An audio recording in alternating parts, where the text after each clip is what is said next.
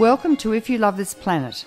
I'm Dr. Helen Caldicott, and in this program we talk about the greatest medical and environmental threats to all life, such as nuclear weapons and nuclear power, global warming, ozone depletion, toxic pollution, deforestation, and many other social and political issues that relate to global well-being.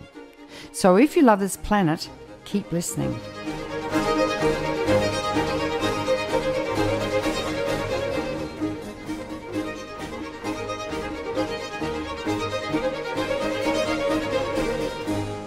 Hello and welcome to If You Love This Planet. My guest today again is Arnie Gundersen, an energy advisor with Fairewinds Associates, a company which provides research, analysis and paralegal services around environmental and energy issues.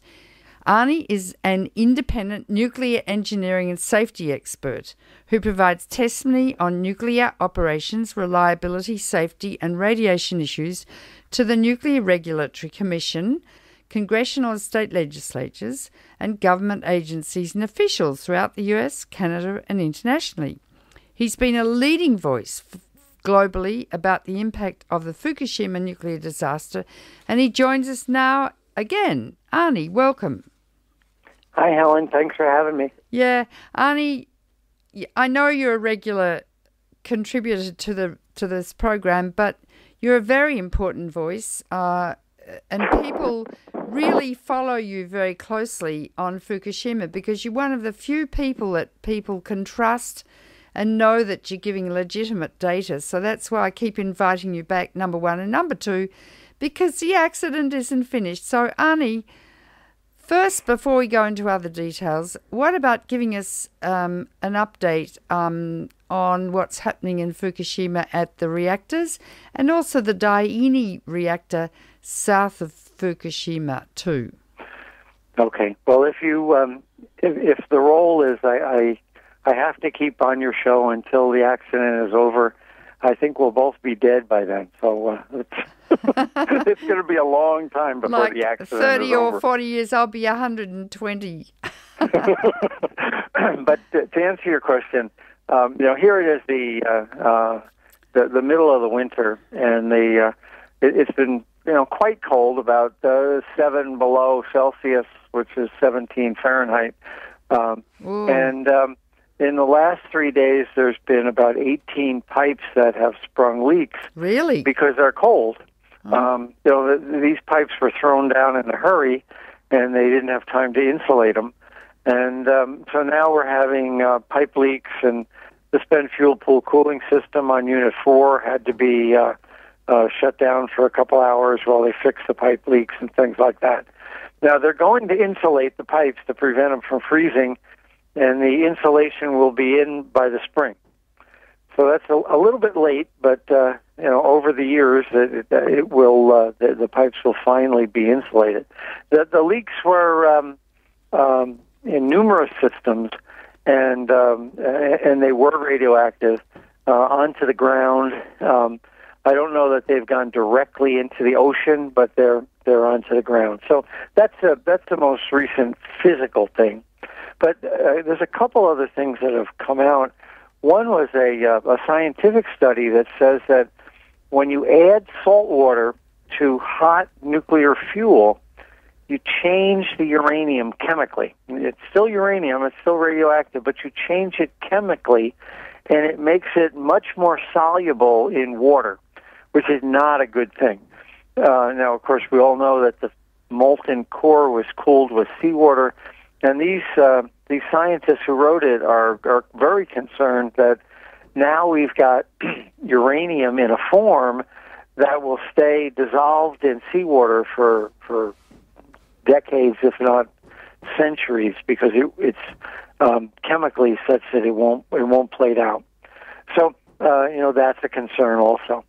There's a lot of construction activity on Unit 4, taking down the walls and things like that, because they're structurally not sound. And that's still, my big concern still remains that if there's a significant earthquake, and significant means like 7.75, that building can still collapse. Now, a prominent scientist just came out and said there's a 70% chance of an earthquake of that magnitude this year. Oh. And there's a 98% chance of an earthquake of that magnitude in the next 3 years. So, that Unit 4 is critical to get shored up and resolved, because there's no containment whatsoever around the nuclear fuel.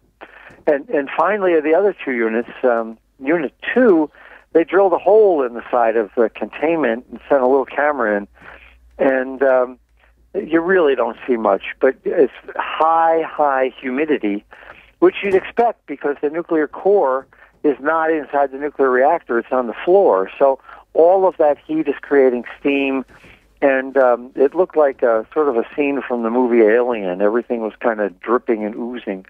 And Unit 3 is still off bounds to anybody. There doesn't appear to be any significant efforts in it. Still water in the on site. Still leaks. My concern there is the leakage into the groundwater, and of course that once it's in the groundwater, it's not coming out for hundreds of years.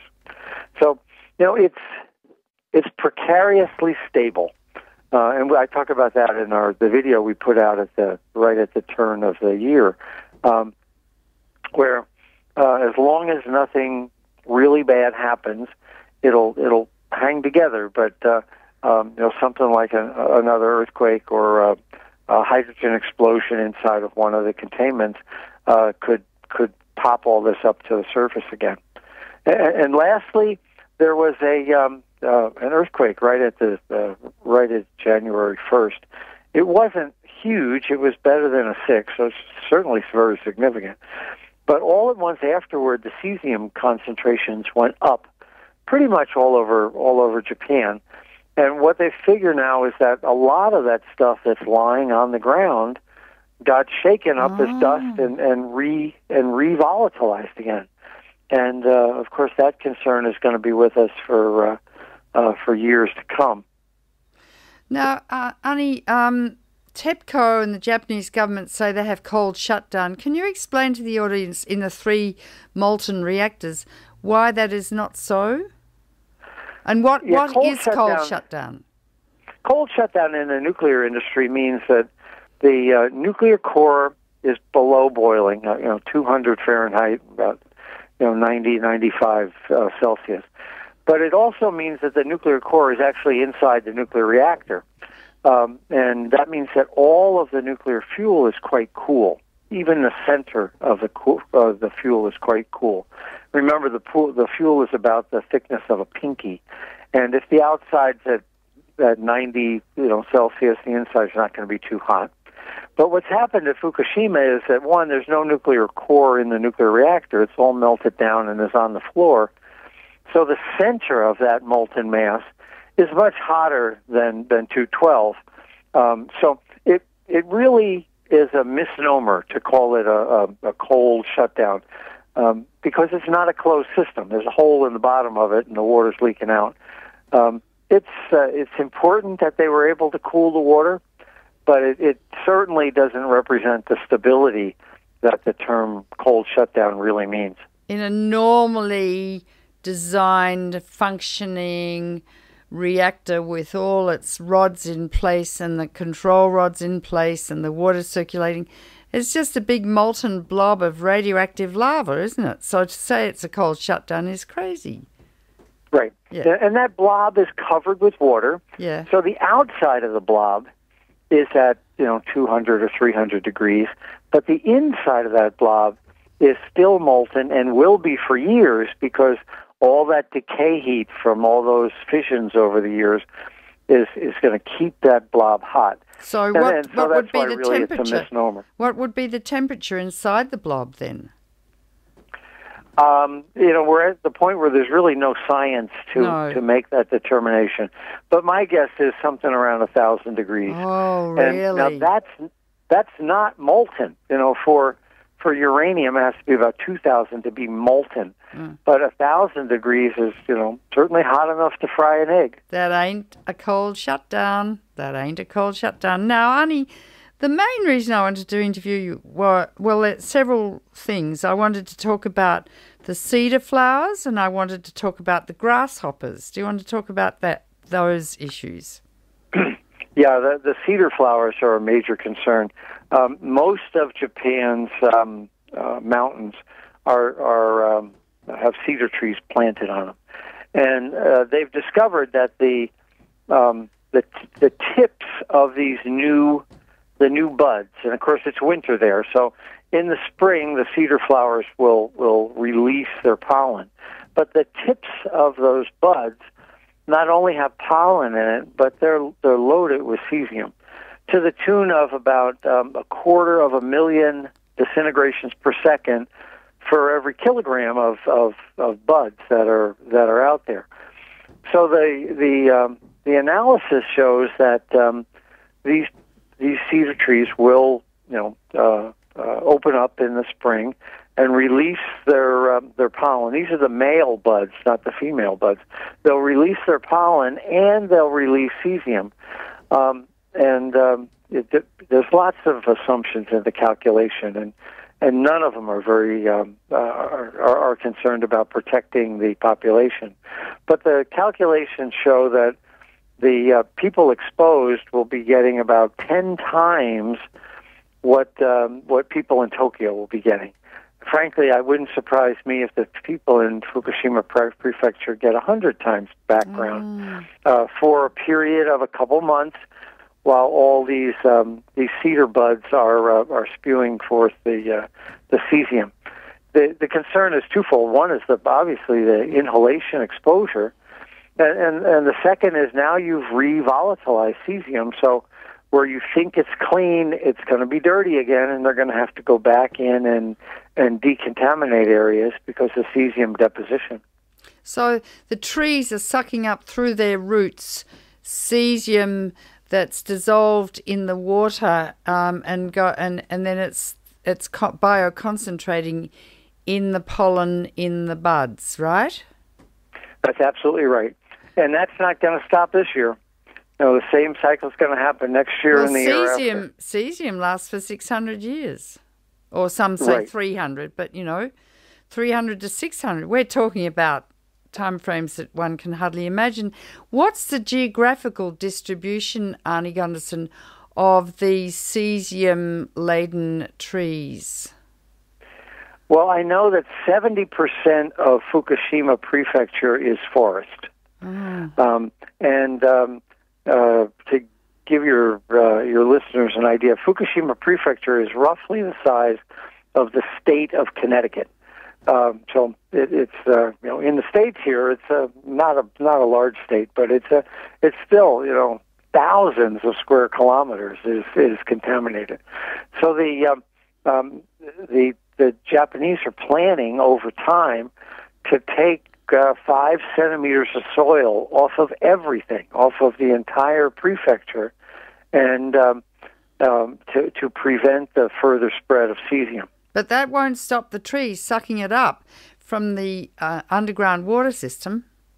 No, you're absolutely right, Helen. And now go on. Once the trees suck it up, it's going to be on top again because it's going to come out with the buds.